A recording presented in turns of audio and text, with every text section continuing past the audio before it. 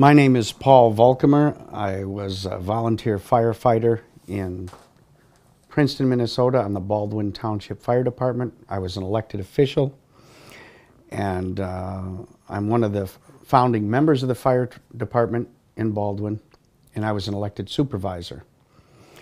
And about 5 years ago, I brought a whistleblower case in district court as a result of our newly formed fire department. The chief decided to start a dive team, and the dive team was funded through his personal credit card. Most of it was passed through without proper paperwork, identification, but I, as a concerned citizen and a father and a founder, helped start this fire department, and I knew that there was something wrong, and I got elected to the town board, and I discovered that the township had gone $80,000 over the levied amount, and I brought this information to the Minnesota Association Township Attorney, and he indicated by law I had to take it to the state auditor.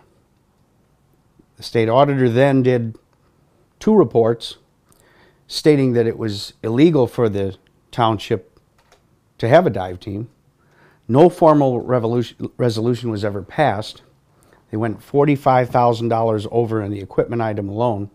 And this was a new fire department under 5 years, so there were a lot of things we could have bought. And we had 3 tiny lakes in our township, the deepest of which was 11 feet. And so we had no need for a dive team whatsoever. I spent almost $100,000 of my funds preparing for trial. And a week before trial, a district court judge, Judge Mary Yunker, threw my case out on a summary judgment. The case didn't qualify for summary judgment. My former attorney then the next day gave me a bill for $24,000 for doing the summary judgment when he had told me that it would cost $50,000 to reach trial. I had already spent well over that at this point. So I asked for an adjustment on the bill, and I gave him an offer, asked for a counteroffer, and for mediation. And instead he sued me in Hennepin County Court, and we went before Judge Lloyd Zimmerman, who determined mediation should be done and ordered mediation. And then a week before mediation, my former attorney filed summary judgment, and Judge Zimmerman set up the hearing the day before the mediation he himself set up. And we go to the hearing, and my attorney says that mediation is tomorrow. My former attorney had left me without an attorney illegally in the appellate court. I had paid all bills, and I was asking for mediation, paid his expenses. He refused to go to mediation as required by the rules of professional ethics. And Judge Zimmerman said, I'm going to do something I don't normally do. I'm going to grant summary judgment from the bench. And he leaned over from the bench and said he granted him $63,000 the day before the mediation on the $24,000 bill. Said, I'm granting him $63,000, and good luck in your mediation tomorrow. I took this to the appellate court, where they denied my right to an oral argument on a motion to the Chief Justice 2 sent that was granted in 1 day without my attorney ever receiving it.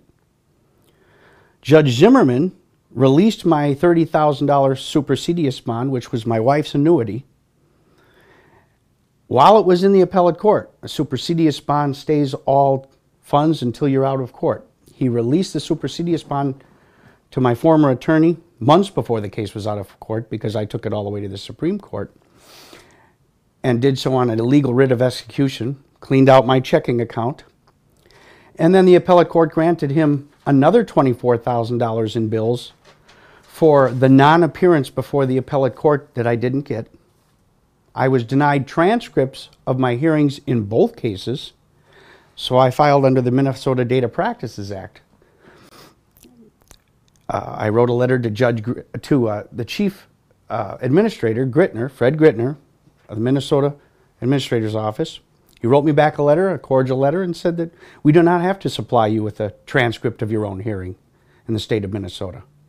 I said, well, under the Data Practices Act, I've been told that you do.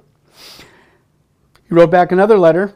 This one was on state Supreme Court stationery that said, the Minnesota legislature has determined that in the state of Minnesota, through a statute, 13.9, the entire judicial branch in the state of Minnesota and all of its subsidiaries are exempt from the Public Data Practices Acts. Therefore, we do not have to give you any information on your own trial. And denied me once again the transcript. So, to date, I owe $98,000 to my former attorney for his last 3 weeks of work when he left me illegally, without an attorney,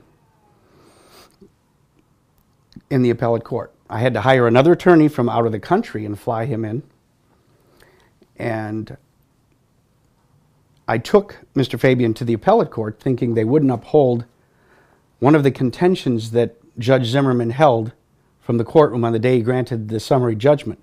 My attorney said the rules of professional ethics, those are the rules which guide all attorneys in the state of Minnesota, which they sign, state that he can't leave me without an attorney, and he's violating his contract by doing so. And my former attorney wrongfully pleaded that I would not pay him when the federal magistrate that was set up to do the mediation said there was no indication of non-payment. You made a counteroffer. You asked for mediation. The rules of professional ethics demand that. Judge Zimmerman from the bench said, I'm granting summary judgment because the rules of professional ethics are not an implied covenant in a legal services contract in the state of Minnesota. In other words, your attorney does not have to use ethics when he deals with you. And as a whistleblower in the state of Minnesota, if you whistleblow, you're going to be punished. I have testified before 2 House Senate hearings. There's currently legislation going through Minnesota to try and eliminate the election of judges. They want them all appointed. And the Chief Justice Gildea, who was appointed, like most others, is pushing for this. So is former Governor Al Quie. I've been pushing against it. I've been working with groups to fight it, and I've testified before multiple Senate and House hearings. I think that Minnesota has reached the point where the judicial system has no oversight whatsoever. The Judicial Standards Board and the Board of Professional Responsibility are just merely arms of the Bar Association. They have no teeth. The Judicial Standards Board, in fact, says on their website, if you have a problem with a ruling by a judge, like in my case, the summary judgment did not apply, then you need to go to the appellate court. I went to the appellate court. I tried to get the transcript to go to the Supreme Court. I did go to the Supreme Court and showed criminal activity by judges on the district and the appellate court level. I later found out that Judge Zimmerman, who had granted the summary judgment to me, had a former law clerk that was now an attorney for my former attorney, one of his attorneys in his staff. And he also headed up the Minnesota Employment Law Division, of which my attorney had his licensing. So there was a cozy relationship there, and I exposed this after the fact. And I'm currently still in court on the billing situation. And it's taken my retirement, most of my funds. It's called great anguish to me and my family. It destroyed a fire department. I have a videotape of a house burning down, and they didn't have proper personnel to fight the fire because many of the Dayside firemen had quit over the dive team issue. We pleaded with the courts to resolve this for the safety of the community, but instead they covered it up. Myself and a number of firemen and citizens petitioned for a grand jury because the dive team was called the Sherburne County Dive Team, even though Baldwin taxpayers paid all the money.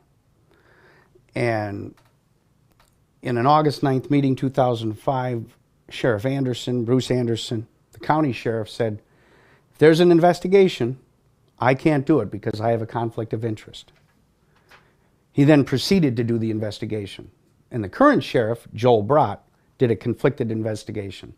Instead of investigating the facts, it merely chastised, and it was more of a shoot the messenger report, going after the firefighters like myself that had raised the issues. And so we had petitioned for a grand jury before Judge Robert Varco. We showed him a videotape of the sheriff in a public meeting saying I have a conflict of interest. We put a memo in front of Judge Varco. The memo was from Kathleen Haney, the county attorney in Sherburne County. In that memo, she said, I read the state auditor's report, and I concur with the state auditor that the formation of the dive team was for an illegal purpose. Therefore, I'm asking the township to pay back $23,000 to Baldwin Township for a dual paging system that the county supplied because it was for an illegal purpose. 6 months later, she reviewed the disingenuous sheriff's report that was conflicted and said she found nothing to research. There was no criminal activity and nothing for it needs to be examined. So I filed a civil case. And that civil case I took all the way to the Supreme Court. And I received summary judgment at the district court level and reaffirmed at the appellate court, even though in the appellate court, 45 out of the 48 statements of fact by Judge Junker in the district court were proven false by the record. Virtually everything in her record that she showed was false. Summary judgment had a good intention when it was first formulated, but has become the most abused tool in the judicial system. If they want a case to go away, they use summary judgment. In my case, there were disputed issues of genuine fact. I had 2 state auditors' reports showing that monies passed through illegally, that they didn't have proper verification. Much of the money was spent. I had hotmails for over $900, not a receipt, just a hotmail, paid by our trained treasurer. I had a dive team. It looks like a receipt, but it says in huge letters, this is not a receipt. $975 or whatever, paid for, submitted. Our treasurer paid on claims that were merely statements from his credit card company, no accompanying documentation. And in court, the attorneys for the township said that was sufficient to satisfy the requirements in the state of Minnesota, which is totally false. My case didn't qualify for summary judgment. And I think that after training 250 hours without pay, losing my pension on this, I deserve better than this. I was an elected official. 4 of the board members that voted me off the fire department were there and were involved with the fire department when the dive team was formed. They never had a formal resolution. In the courts, they claim that the township has now resolved its spending practices, and so therefore they don't need to look into this.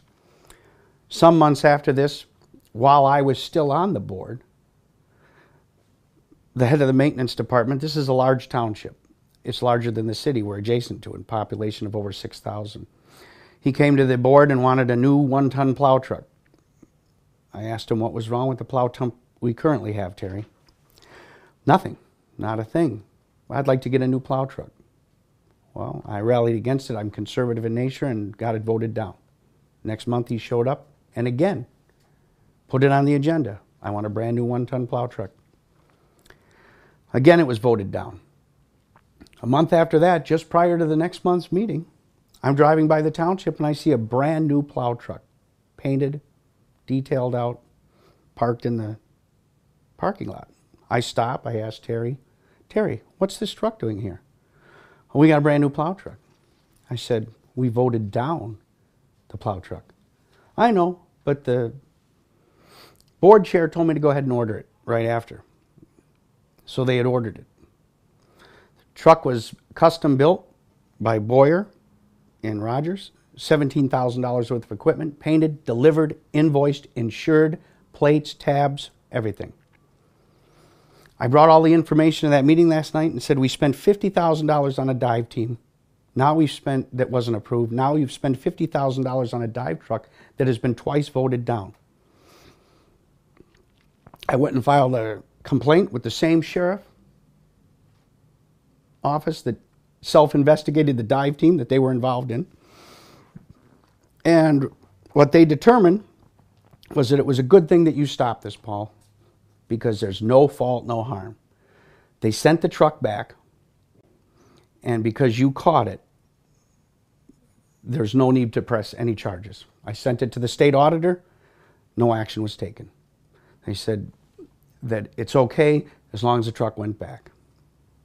I asked the criminal investigator, I said, if I go into a bank and I rob it, and I take $50,000 and I back out of the bank and your sheriff's officers are there, I didn't realize that all I have to do is go back in and hand the money over the counter and I'm home free. Well, that's different. Well, that's not different. This truck was invoiced, billed, and I had taped conversations with the Boyer truck sales manager screaming at me that they bought the truck, because in the board meeting they told me, no, we were just looking at it. So, also this year, 2010, 2 years ago, their auditor, Dern DeWitter, same company that missed the $80,000 overage, whom I said they should get a new audit company. They spent $26,000 on an audit and they missed an $80,000 overage in one line item. They did a new audit, but now they're being careful. And they said it's illegal to exceed the levied amount in any one area on an audit. And then they list the following areas as being in excess of the levy. So the spending practices continue. There are issues. The fire department was destroyed as a result of this, and it's just now starting to recover. But the only one that was damaged here the most was myself for whistleblowing, something you can't do in Minnesota.